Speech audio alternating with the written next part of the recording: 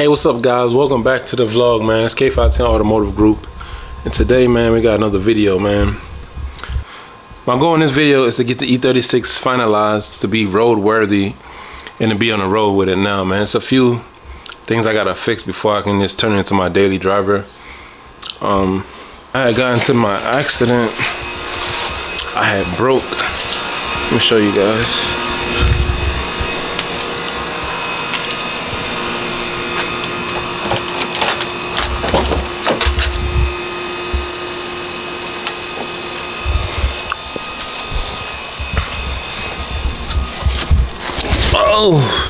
When I got into my accident, I had broke my little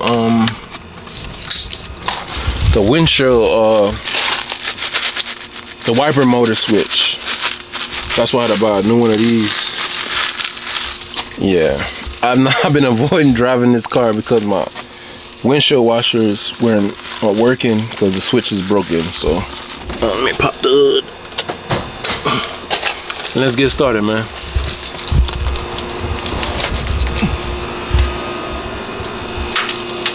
Alright guys, so first thing first, I think I'm gonna do this first. This is probably like the most involving part. Gotta take off that cover off of my steering column.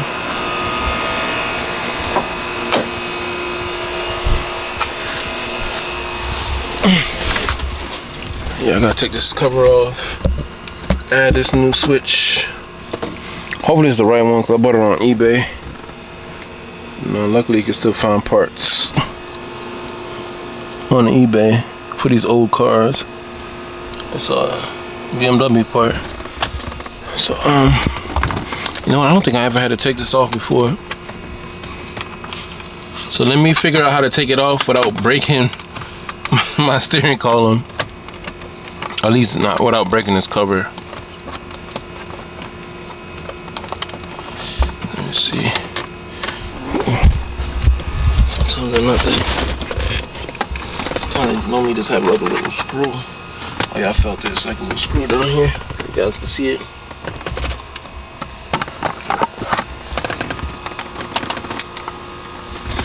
Alright, let me go grab a flashlight and get to work. Alright guys, so it had this little plastic screw. This little tab that pointed through this little opening up here. Let's see if I can put the light on it. I just went in that little opening. I haven't done this before, so it's gonna be a lot of trial and error. So it shouldn't be that hard though. It's an old car. Oh yeah, I got the car running. I hadn't drove it in a while.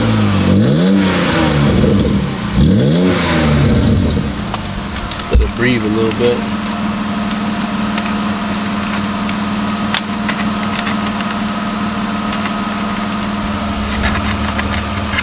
Bolt up here that you have to remove.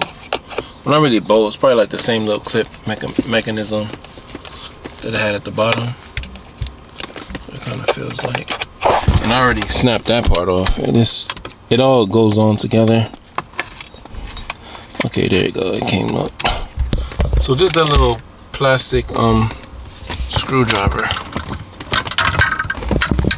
It just fell right there. You can see it. Oh, there you go. Like a little plastic mechanism that it goes into right here. You can see it right there. So let me just get that thing to drop on the floor.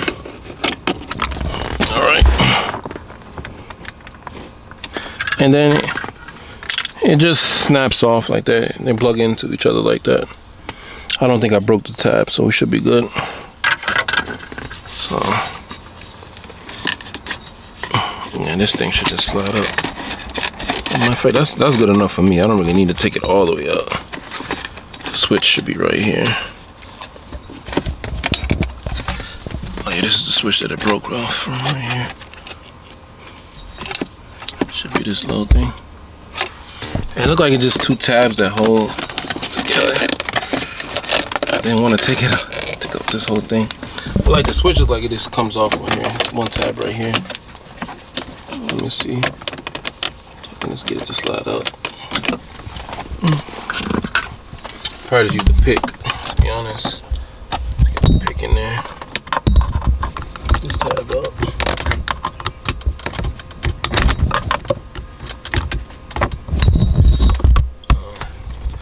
Let me see, I might need 2 hands for this. Let's see if I can just wedge this right here for now. Yeah, let's see. I might just slide it up.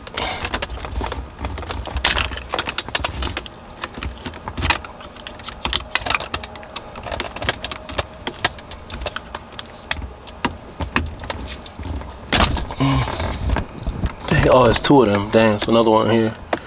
Damn, okay. That's gonna be the tricky part. I can get both of them to slide out. Alright, there you go.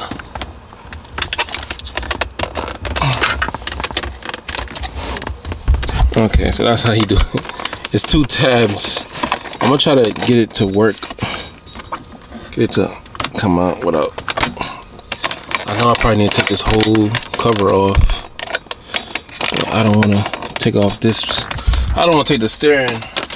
Look, I don't want to take the whole thing apart. I just want to slide this thing out.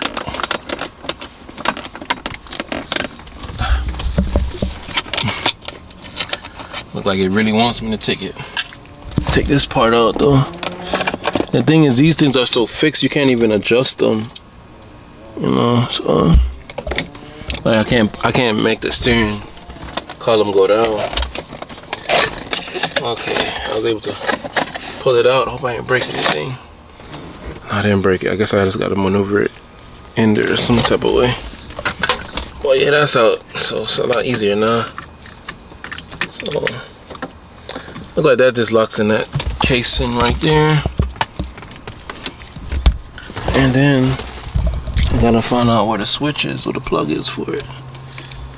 Might be in that wire harness. That's my ignition switch harness. Okay, I see some wiring right there. You know what? Looking at this thing.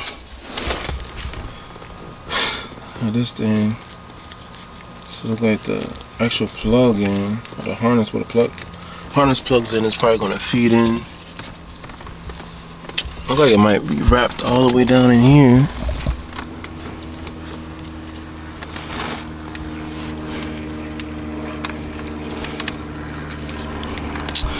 Damn. Well, BMW, they don't never make nothing easy, man. Oh, I think I see the connector. Yeah, I think it's not gonna be as easy as I wanted it to be. Probably gonna have to take off this lower cover and then go underneath there. Alright, let me continue digging into this, man. I'm gonna try to I'm gonna remove this cover right here and see if I can get to the harness real quick. Yeah, so this escalated pretty quick. So I'm removing all of this, trying to get to that switch. Gotta remove this piece here. Yeah, working on BMWs is never just easy, man. It's never just simple. It's always some extra shit, man. But that's how it is in the car world, man. You just gotta learn as you go. All right, guys, that escalated real quick, man. I think I made it to where all the switches are at. Alright. I just gotta find the switch I'm looking for. Okay. My switch is where? I think this might be my switch right here.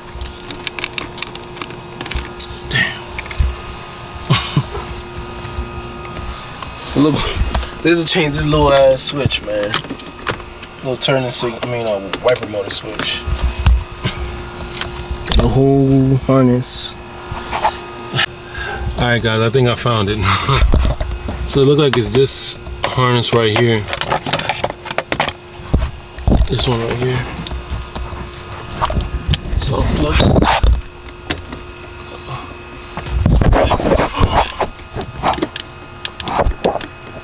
I don't unplug the switch.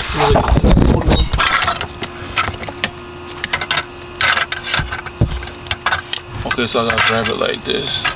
So this harness right here, so I need 2 hands to unplug it, so I'll turn this back on a little bit. Alright, so I got it unplugged now.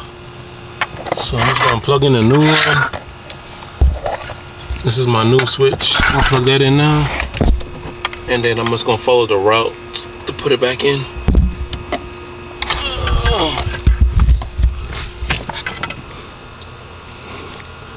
Alright, see, look like it plugs in like that. Oh man, I just knocked it off. Damn. Hope I didn't break it. Break the little. Now this slid off. Make sure it's tight. Alright, it's on there. Now let's put this back on.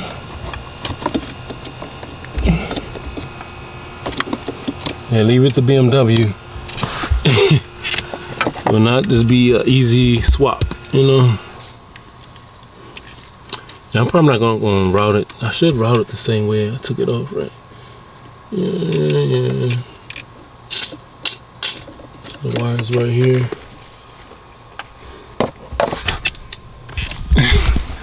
Alright man, let me plug this thing back up and put everything back.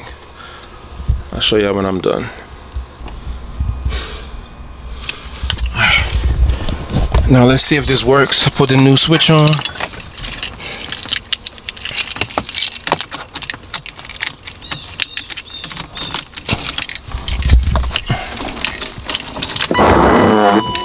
Oh, we got juice.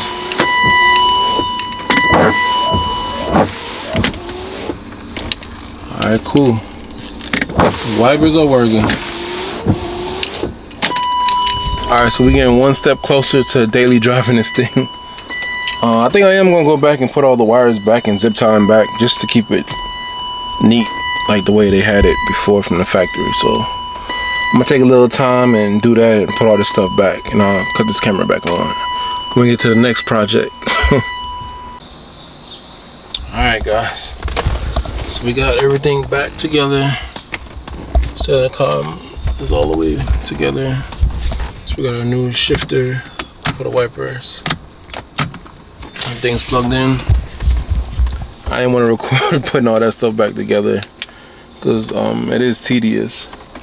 But I think that's gonna be it for today, man. Probably gonna pick up the camera probably tomorrow and try to do a little bit more. I didn't expect this thing to turn into a whole project.